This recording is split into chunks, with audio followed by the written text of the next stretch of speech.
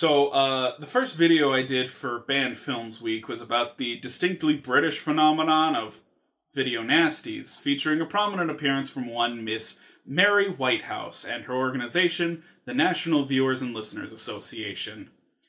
Which, of course, brings up the question, did America have its own homegrown NVALA? And, of course it did.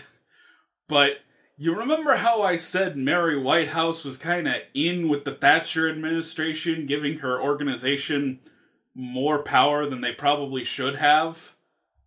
Well, would you believe the American NVALA was even more powerful than that? First, allow me to set the stage by explaining the early days of American film censorship.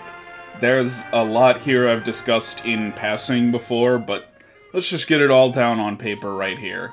At the dawn of cinema, there were no rules or regulatory bodies saying what you could and couldn't do on film. Which makes sense, plays and books don't have any major regulations outside of the loosely defined boundaries of obscenity. But as always, the old way hates the new way, and film found itself under some very harsh scrutiny, and studios and filmmakers began to worry about government intervention, particularly after the 1915 Mutual Film Corp vs. Industrial Commission of Ohio case ruled unanimously that the First Amendment right to free speech does not extend to motion pictures. Thus began a series of self-regulatory bodies, ending with the Motion Picture and Distributors Association of America, later the Motion Picture Association of America, who would enact a set of guidelines. The Motion Picture Production Code, or the Hays Code as it was more commonly known, was a list of 11 things never to be shown in film, and a further 25 things to be careful of,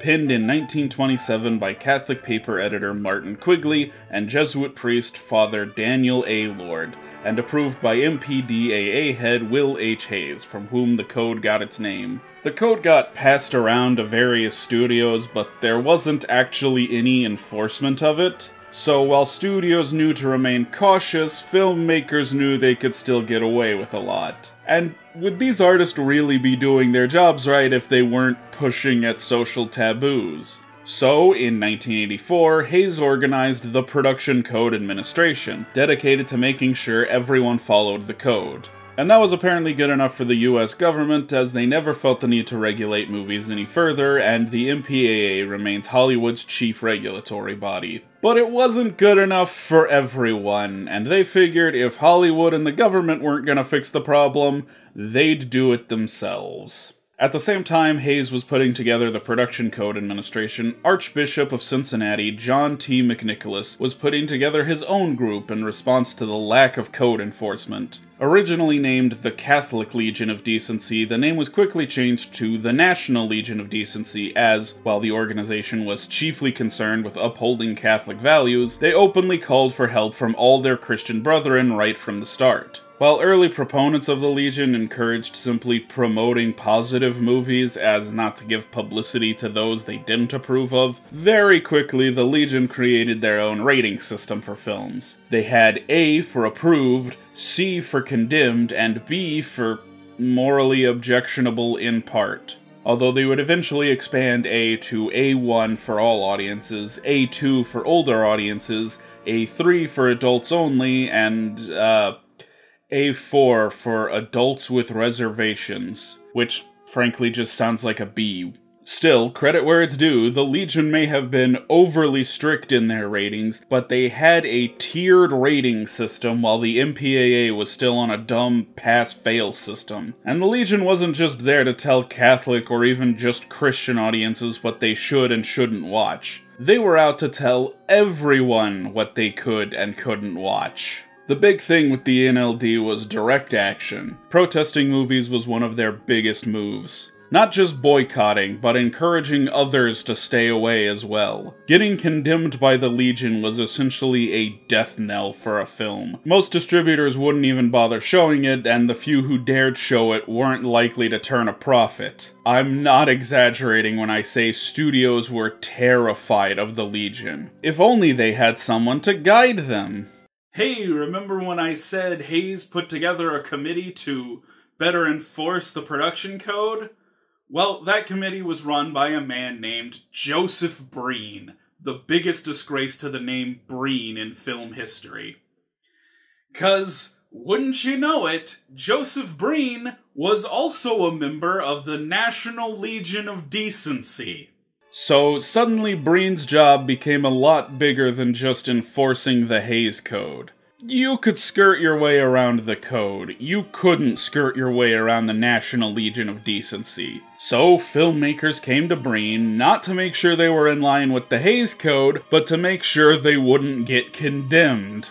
As a result, most of what actually got condemned was obscure, foreign, or, in most cases, both. And it certainly helped that the MPDAA, and by extension, the Legion of Decency, were associated with the Big Five movie studios, who all owned their own theater chains. So, finding a place that showed these obscure and foreign films was going to be difficult even without the Legion's interference. They did condemn a bunch of pre-code movies, the big one being Ecstasy, a movie where Hedy Lamarr gets nude. But once the code was in full swing, only those without direct access to Breen and his committee would dare to make a movie that would get condemned. Like, I cannot express enough how much power over the industry this organization had. They could get films banned, absolutely, but more often than not, they were preemptively censoring movies. There are versions of movies we'll never get to see because the National Legion of Decency had the authority to edit scripts. So,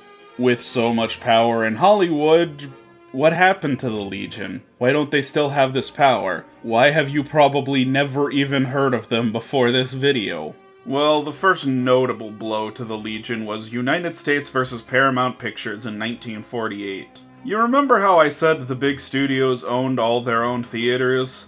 Well, the government stepped in and said that was a monopoly and that theater chains could no longer be owned by studios, leaving room for those independent and foreign films I mentioned, and giving rise to the beloved and infamous drive-in and grindhouse theaters.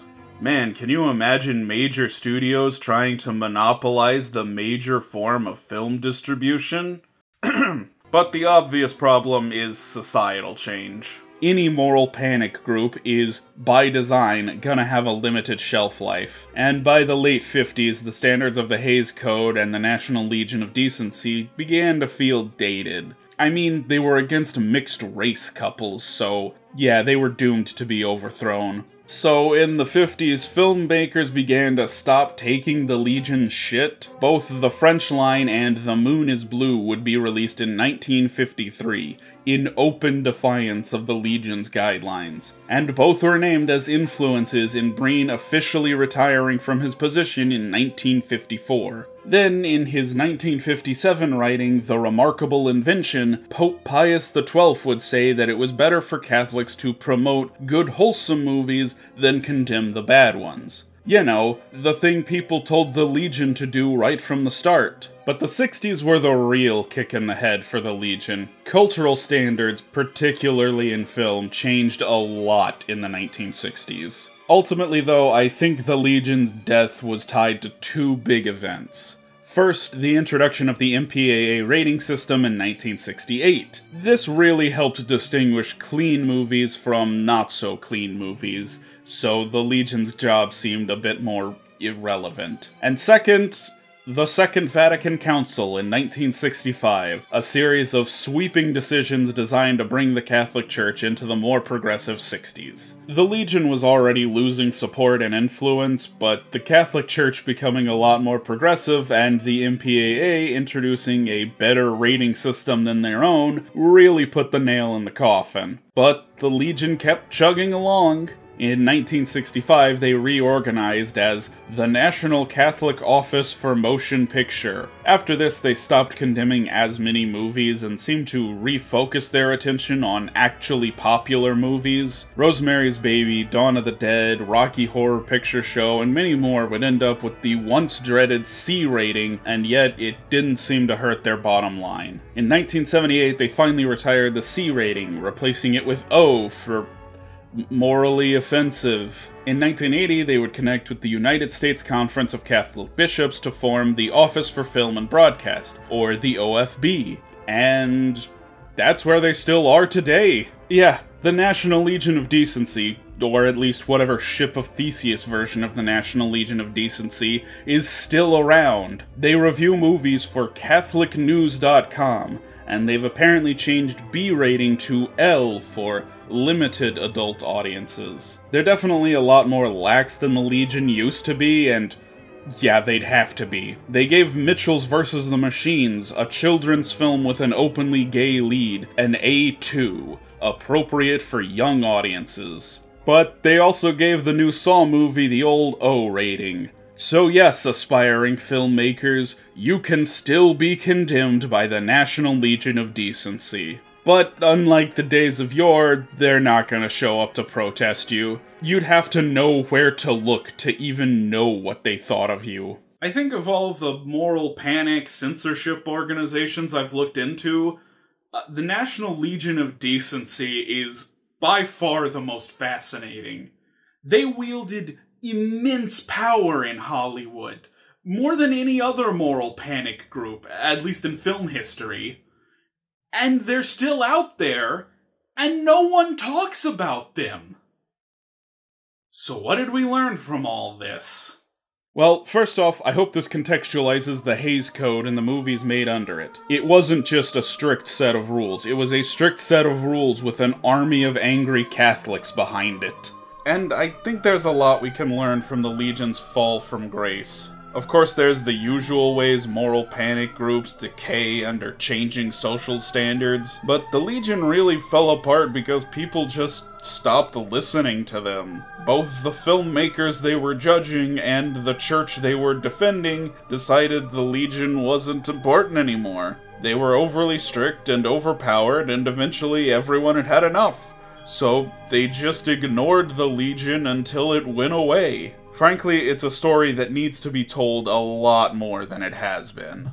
And I can't say this about a lot of moral panic groups, but I feel like they had some good ideas. Ideas that would influence the system that helped make them irrelevant. And that's the story of the National Legion of Decency. Until next time, happy Banned Films Week.